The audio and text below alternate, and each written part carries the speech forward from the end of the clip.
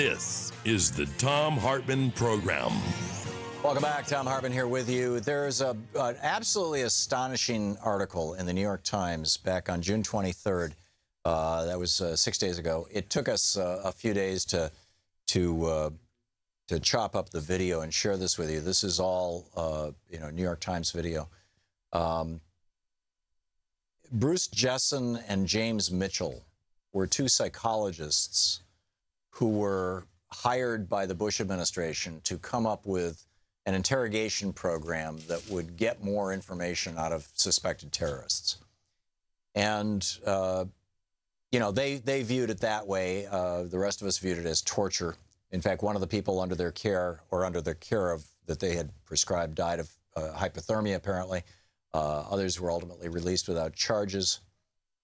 But I just wanted to share some of the pieces of this that the New York Times shared with all of us. The first is the long-lasting effects of the torture with some recounts by plaintiffs, by victims.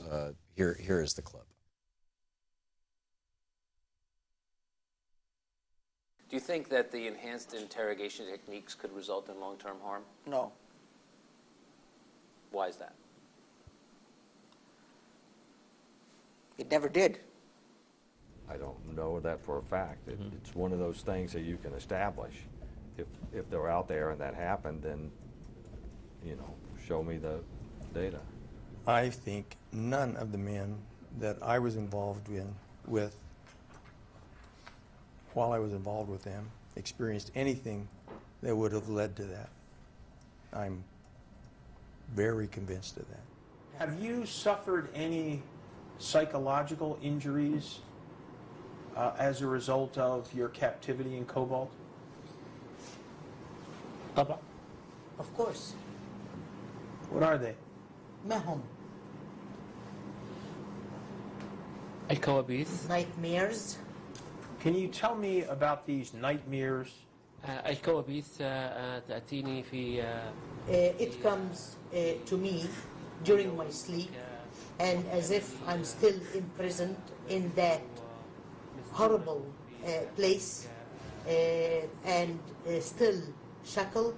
In addition to recurring nightmares, Mr. Bensoud describes feelings of anxiety, fear, and worry. Salim also describes ongoing effects. When asked about his feelings of isolation, he responds, I don't feel like being with people. I like being by myself, and I don't like walking around to see people. I feel like I'm so weak and I can't do anything. So this is pretty extraordinary, and the stories.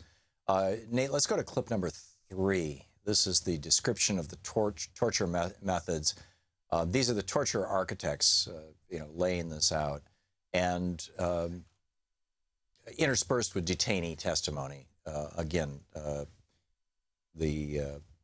well, actually, let's. I'm not going to do any more of the clips. I'm concerned that we're using too much of the New York Times' content here. But let me just tell you the story here. This from the New York Times, and I encourage you to go to the New York Times website and find this article. It's called "The Torturers Speak" by the editorial board. And they write, the men, Bruce Jessen and James Mitchell, strike a professional pose. Dressed in suits and ties, speaking matter-of-factly, they describe the barbaric acts they and others inflicted on the captives, who were swept up indiscriminately and then waterboarded, slammed into walls, locked into coffins, and more. When pushed to confront the horror and uselessness of what they had done, writes the editorial board of the New York Times about Jessen and Mitchell, the psychologists fell back on one of the oldest justifications of wartime. We were soldiers doing what we were instructed to do, Dr. Jessen said.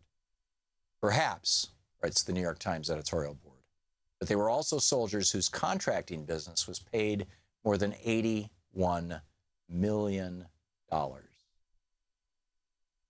torture people.